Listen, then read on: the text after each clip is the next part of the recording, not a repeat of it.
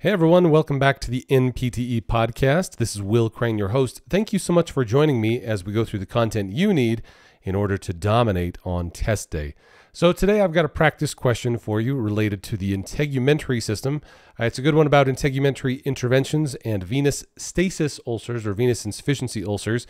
But before I get to that, just a quick thank you. Thank you for what you do. I know that as you are preparing for this major exam, that this is, it's if not the biggest step you've taken thus far, it's maybe the very biggest step you'll ever take in your PT career. I know that as you're going through this, it's not easy. There's a lot of time, effort, a lot of blood, sweat, and tears that goes into this. And let me just say thank you. Thank you for what you do. I know that here in short order, you will be through the exam, and on the other side, you'll be a clinician right alongside me. So I appreciate the effort you put into this. Just keep in mind, and remember, I tell this to students all the time, but remember, this is a great intersection of your skills and your interests, so keep that in mind. This is something that you like. You like doing this, so I encourage you to just keep that in mind. It's something that is worthwhile, worth doing, worth it not just for you, but also for your patients, and for many years to come will be a blessing to you. We just got back from the CSM conference, so that was a lot of fun. In fact, a lot of you who are listening to this probably stopped by and said hello to me in person. That was super fun. I was just blown away at not only that people are actually listening to this. It's always fun to know that there's people on the other side. I mean, I get to see the analytics, and I see that we're, well over 500,000 downloads. Like, there's a lot of people listening in one way or another, but I just want to say that it just blows me away that there are so many people that are interested in trying to improve in their NPTE preparations. And again, thank you for that. Thank you for the support. Another thing that I know I harp on some of these episodes, but if you don't mind, just take a sec, leave a review over in Google Play, Apple iTunes, or Spotify. It really only takes like 2 seconds to go in there and do that. I'd really appreciate it if you would. It really helps as we get into the algorithms and try to spread this across the PT world, that it's a good way to study. It's a great way to go through content. It's quick, it's easy. And on your part, it only takes just 1 second to say thank you and to leave me a review over on any of the fine places you're listening to this podcast. So with that, let's go ahead and dive into our practice question here for today. So the integumentary system, this is one of the, I guess you'd classify in the other systems. It is often grouped in with lymphatic. So lymphatic and integumentary, and then you have all of the other systems. But really, this is outside of the big three systems, cardio-musculo-neuro. Now we're into the integumentary system, somewhere between 8 and 11 questions on this. Today's question is in relation to the interventions section on the exam. So let's go ahead and dive into our question, and we'll talk about it together. Which of the following interventions is contraindicated for the treatment of venous insufficiency ulcers? So which of the following interventions is contraindicated for the treatment of venous insufficiency ulcers? 1, compression garments. 2, paste bandage. 3, short stretch compression wraps. And 4, whirlpool treatments. So again, which of the following interventions is contraindicated for the treatment of venous insufficiency ulcers?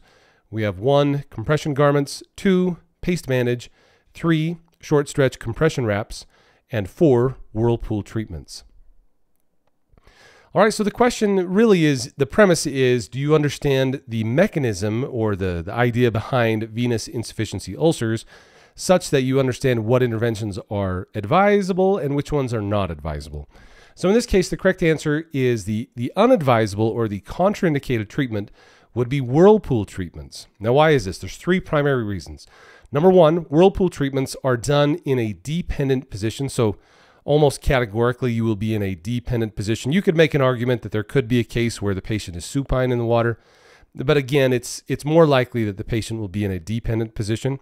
So number 1, dependent positioning. Number 2, the warm water will increase venous dilation and thus exacerbate edema. So we've got warm water that will increase and exacerbate the edema. And number 3, these are 3 reasons why whirlpools are ill-advised. So dependent position, warm water, increasing edema.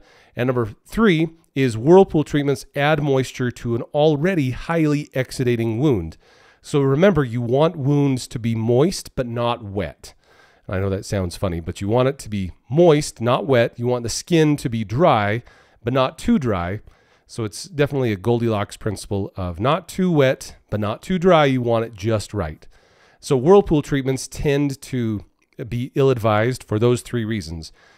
Dependent position, too warm, which causes further edema, and then the increased moisture content will only exacerbate the maceration of the skin, which could cause further skin breakdown.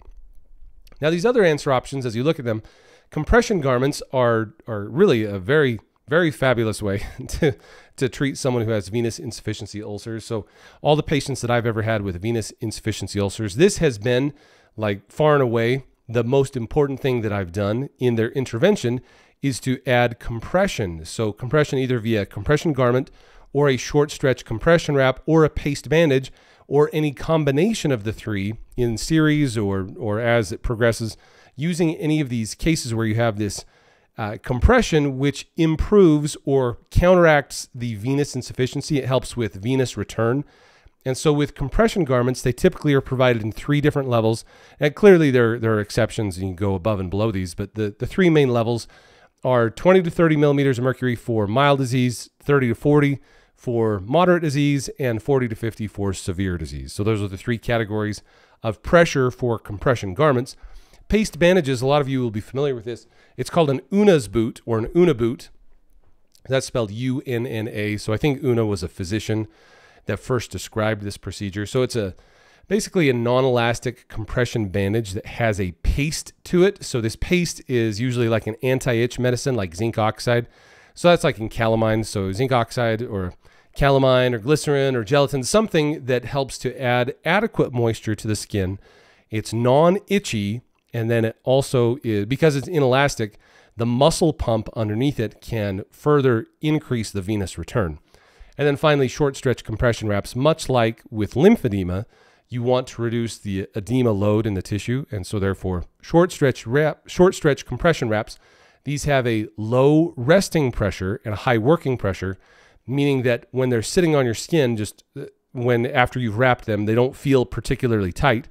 But because they are short stretch, they're relatively inelastic, that as you activate the muscle pump underneath, that it will increase the venous return, again, much like Unna's boot and compression garments, all doing essentially the same thing of increasing venous return.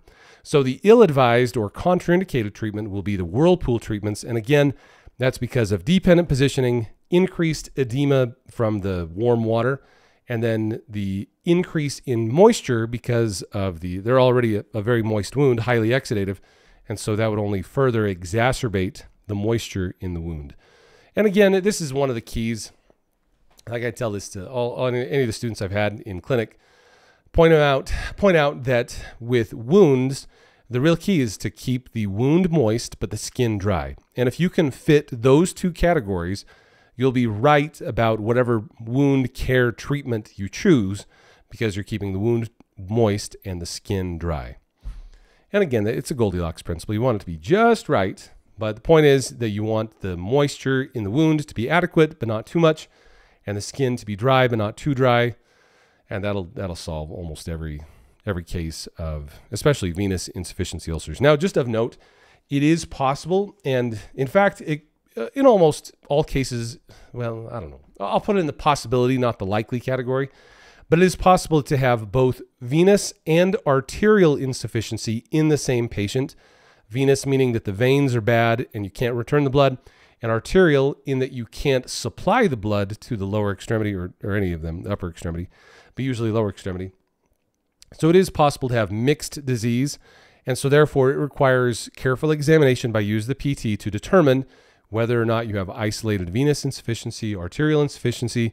Like I remember very clearly a patient I had that had mixed. They had both symptoms of the venous insufficiency in some of their wounds, arterial in others, and it was just definitely a mixed bag of intervention. And so the intervention strategies were a mixed bag. You did some compression, but you didn't want to do too much because that would exacerbate the arterial insufficiency. A lot of interplay between the medical team, so the entire interdisciplinary team, just to make sure that you were treating the patient in a holistic approach. So again, back to this question, which of the following interventions is contraindicated? The whirlpool treatment would be contraindicated and likely would exacerbate the venous insufficiency ulcers just because, again, added moisture, increased edema, and dependent positioning. All right, so with that, we'll bring today to a conclusion. Again, sure appreciate you going along with me as we go through these podcast episodes. If you haven't yet, this is the final call. If you want to join us in Chicago, again, totally free weekend, hotels covered, meals are covered. You just have to get yourself to Chicago. That's the weekend of February 29th through March 2nd. So Thursday, Friday, Saturday. Again, it's a sweet deal. You get access to all of our premium features, all of our exams. I mean, you'll get our full spectrum of services. Plus, there's a lecture that's going to be on student loan repayment, how to reduce your student loan burden. So, I mean, chances are, just let's be honest here. I know Connor, who does that student loan repayment, and he saves people thousands of dollars. I mean, way more than the cost of the airplane ticket to get there to Chicago for February 29th through March 1st, that weekend. You're going to save just in that. Plus, again, you're getting the full access to our premium features, which again is a $500 value. All of that's totally free. You just have to get yourself to Chicago. The best way to register for that, those seats are going fast. You've got to register right away. Go to ptfinalexam.com/podcast, where you'll be able to register easily, and you'll be able to join me in Chicago here in a couple of, really just in 2 weeks. But in any case, yeah, let's bring it to a conclusion. Thanks, everyone. Sure appreciate you. Don't forget to leave a review. I'll catch you all in the next episode. Will Crane fist pumps all around, and I'll talk to you soon. Thanks.